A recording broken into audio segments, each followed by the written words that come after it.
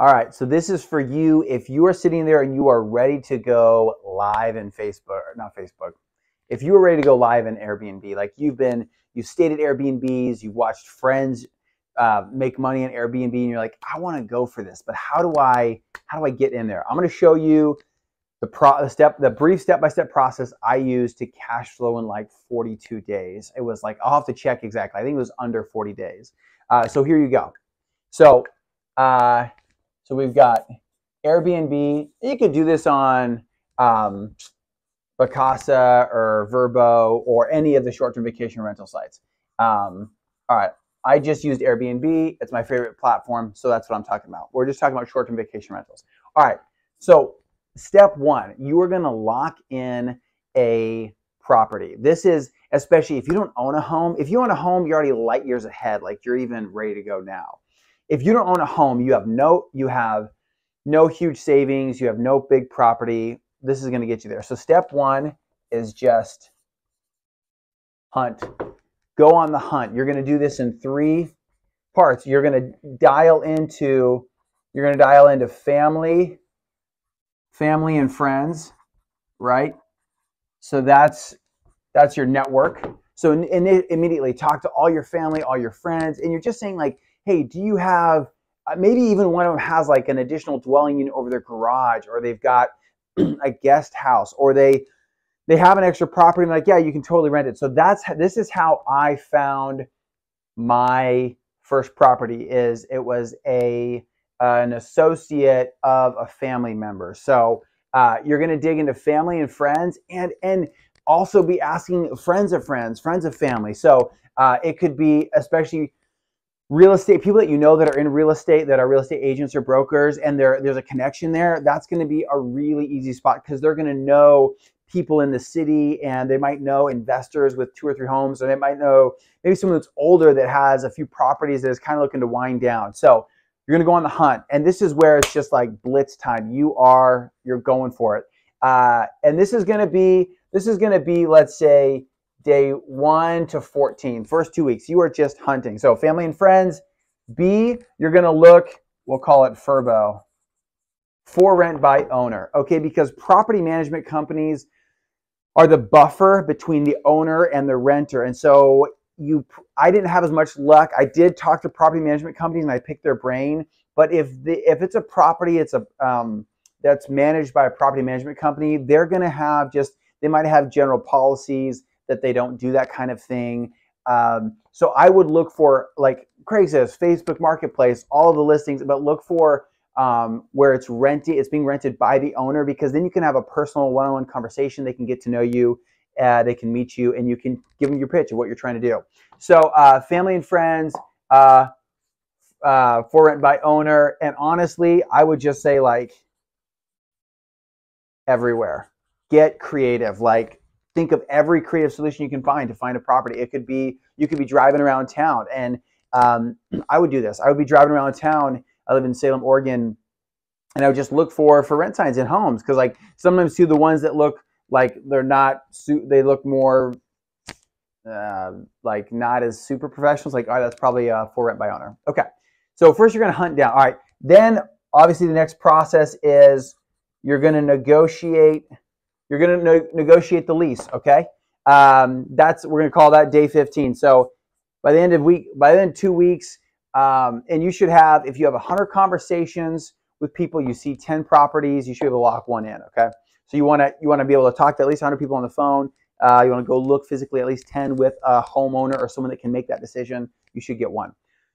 Lease, lock that in. The only thing you're going to need is you're going to need an addendum to that contract.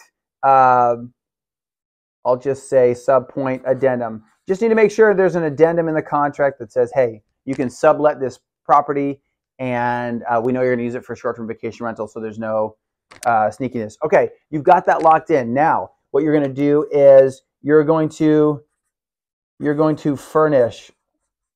You're going to furnish that property. This is honestly, Walmart has super upped their game in a lot of their home decor. I know it sounds funny, but you want to do this for as cheap as possible. Okay, this is not for someone that's trying to go into the luxe category in Airbnb. That's their luxury estates properties. This is like you can make it look nice. I'm in the West Coast here in the Northwest, so in Portland, Oregon. So you can go. Fred Meyer has some really good artwork that is always like half off. So you for very cheap you can furnish the home. So I'm going to adjust that kind of. Okay, you can furnish it. I would do Walmart. I would look on Craigslist, Facebook Marketplace, and there's a few other ways. So you're going to furnish it.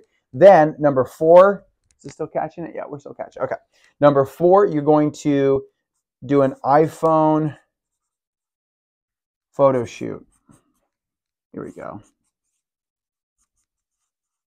iPhone photo shoot. I paid someone like a couple $100. I was a real estate photographer to shoot my first home, and I ended up going back through and taking pictures with my iPhone and editing it, and I liked what I did way better. So honestly, just do a shoot with your iPhone, and you'll be fine. Okay, you'll be way fine.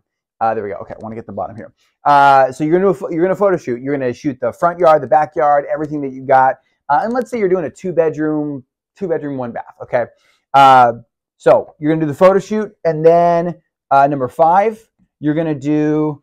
Get down here. Number 5, you're going to create your Airbnb profile.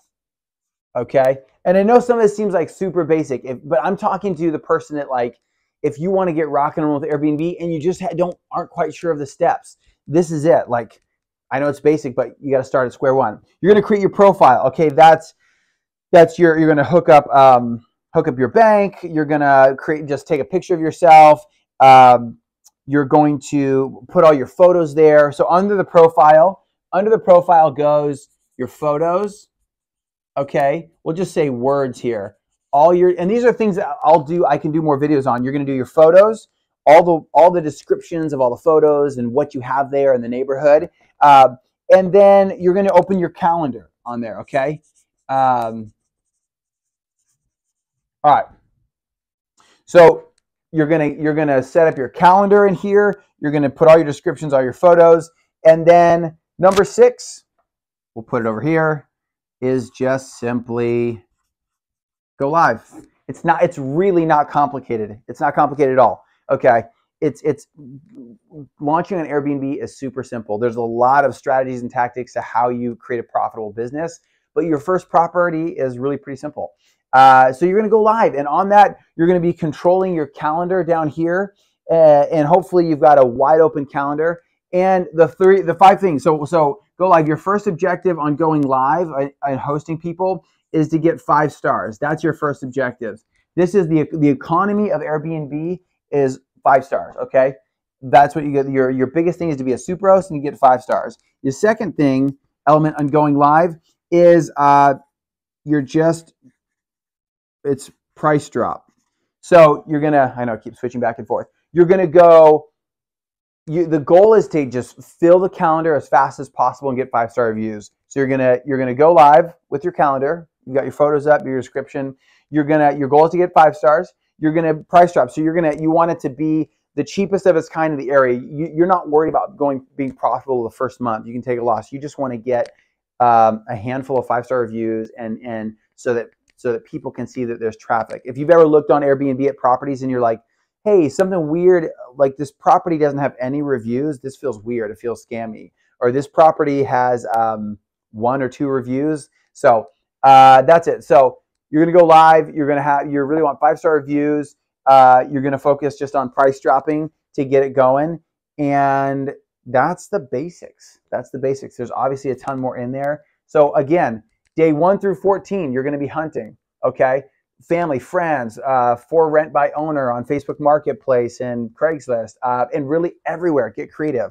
Okay, day 15, you negotiate that contract. You sign just a typical lease with an addendum that says it's cool for you to use it on Airbnb. Okay, you're going to furnish it. You should be able to do that. I would say you should do that in 3 days tops. Day 16 to 18, you get it all at Walmart, Fred Meyer, Craigslist. Maybe you need to rent a U-Haul van and pick a bunch of stuff up.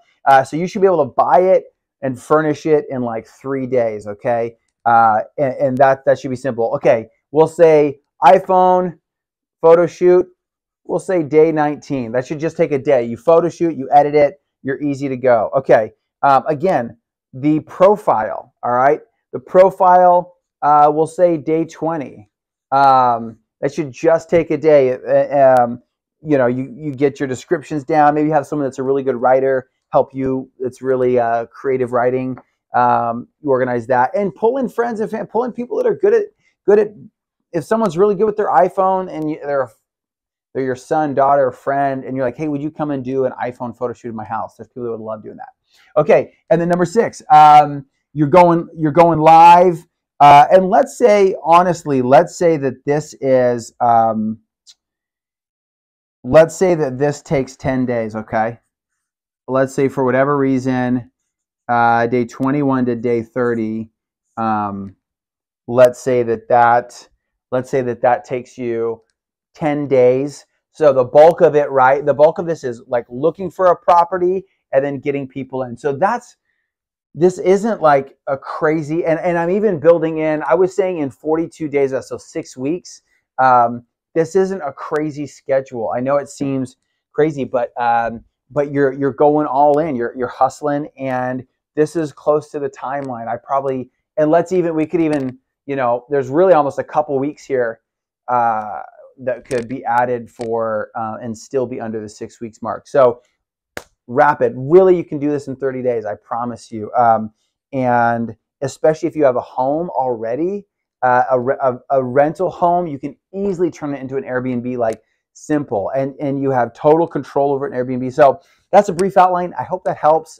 Please leave me a comment, subscribe, let me know questions. I'm thinking about doing a number of videos on about Airbnb, the process and method and systems I use to make money. And I have to look at my numbers. I think I did last 12 months that I was really pushing it. I think I netted like $120,000. Now, obviously, that's not profit. There's a lot of expenses, but yeah, it's an amazing opportunity. Okay, let me know what your thoughts and how I can help you in the future.